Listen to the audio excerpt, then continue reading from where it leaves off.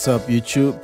I go by the name of DJ Odyccy, and today I'm going to show you. Actually, I'm going to show you how I did what do you call this? Umlilo, but not like Umlilo, like how to make a beat like Umlilo by DJ Zinhle featuring Rethabile and Mvzzle. Shout out to them. It's a very dope song. I'm just trying to.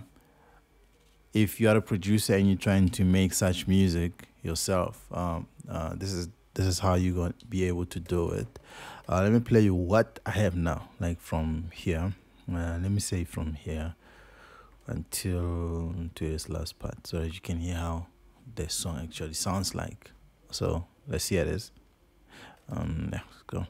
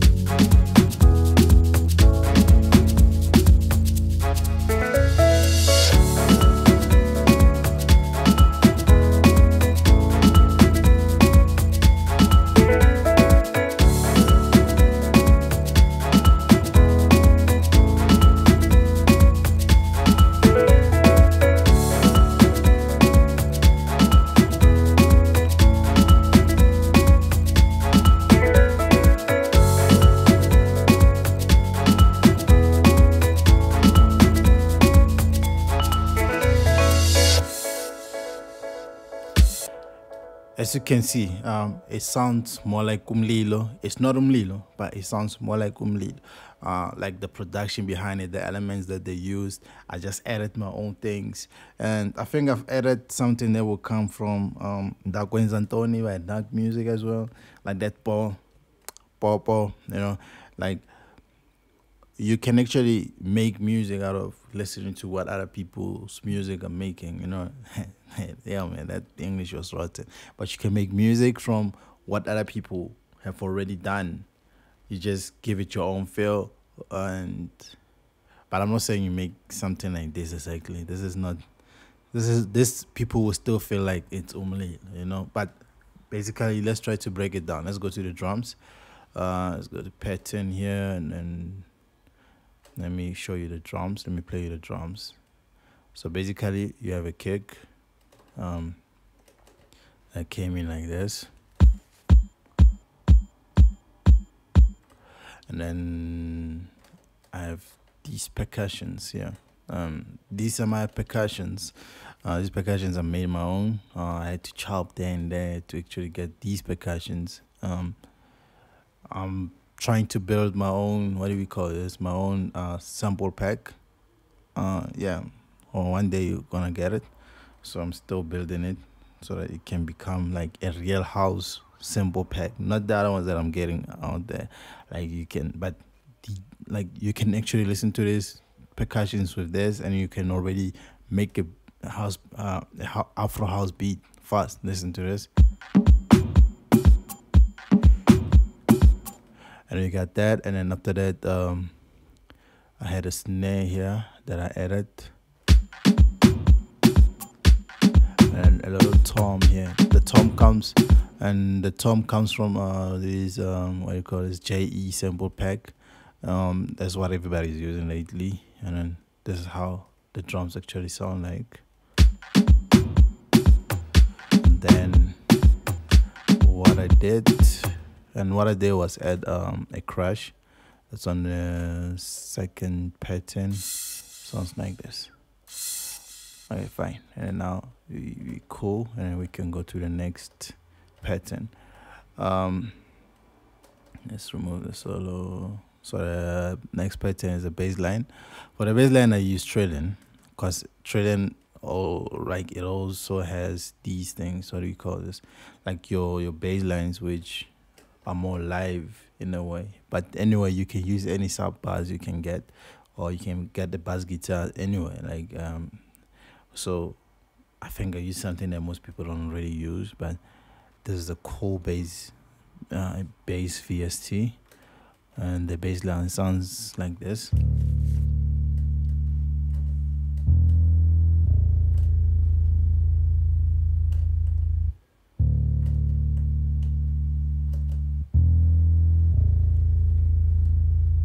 You can hear this.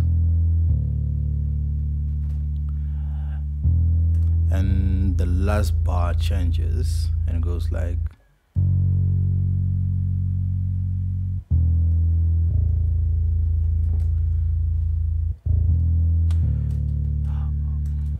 as you can hear, there's nothing like special to this. Like, you can use any sub bass that you get, and then what you do, when you have a sub bass, you can put like a fruity fuzz as a distortion. Like, you just reduce the threshold and then just put it somewhere here, or just increase it until you can hear your bass in the song. Like if you want your sub to become like your bass, and you want people to hear your sub and as your bass as well, so you just put a distortion so that it can sound better. Yeah, so that you can hear it. Like, not that you can just, like a sub, sometimes it's just a sound that's like behind the song, and then you cannot really hear it. But if you put some distortion on the song, you can actually hear that. So for this, I used easy keys. Like for chords, and then this is how they sound like.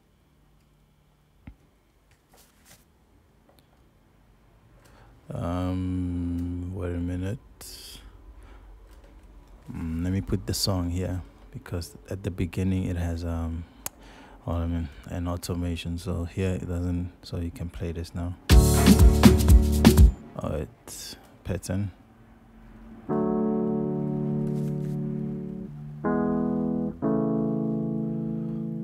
And then.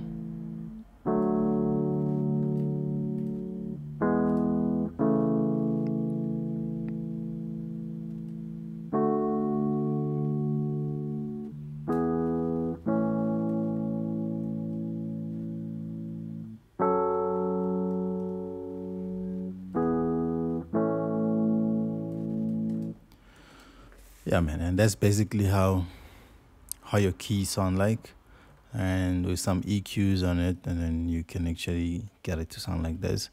You just use electric piano, like most people use the Mark 1. So try to find a Mark 1. If you don't have easy keys, try to find like any, like normally I use Contact 5.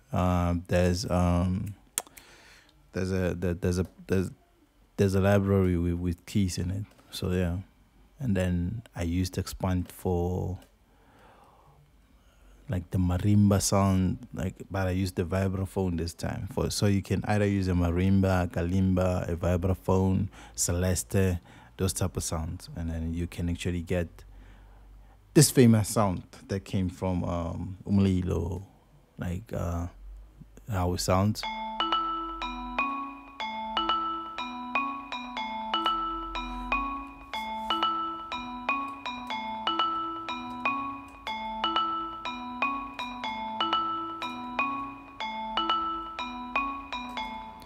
Yeah, man, it sounds easy. There's nothing special to it as well. It's just dun dun dun dun dun dun dun dun dun dun, and then you have a very nice song as well. Nice melody. It's like the melody to the song. And the next pattern, I also used Xpand. For me, I just added like this piano, just to get like this. Some kind of variation. I love variations.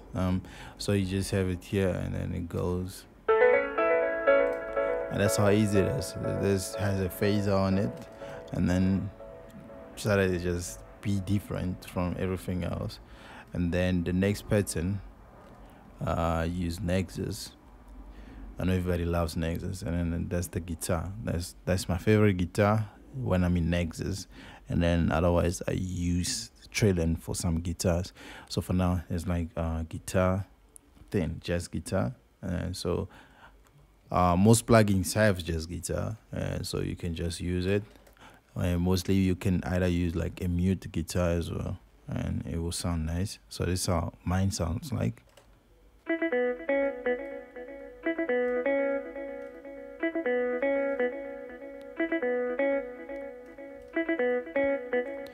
As you can see, it's not too special as well.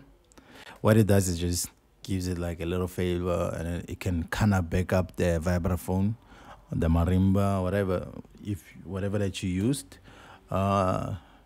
which will sound nicer. You know what I mean? So the guitar is just giving it like a little flavor, and then the beat is not complicated. The next pattern is the ball, like. And this sound, for me, I kind of remember hearing it on. I just went after making the beat. That's when I was like, "Hey, this sounds like that Naakmusiq, that goes Antonio with Blue Air." And yeah, I just used a brass from Nexus, like a brass stack one, and then I just added a little reverb on it, and then killed the release a little bit. And then it sounded how it sounded.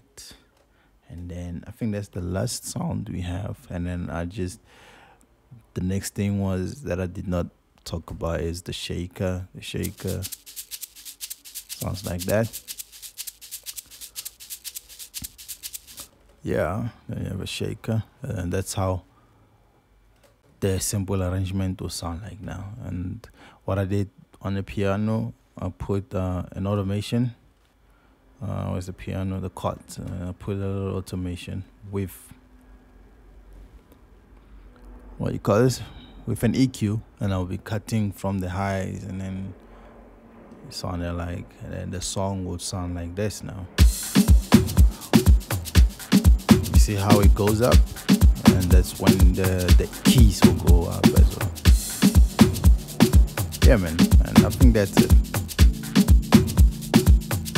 Wasting any more time, man.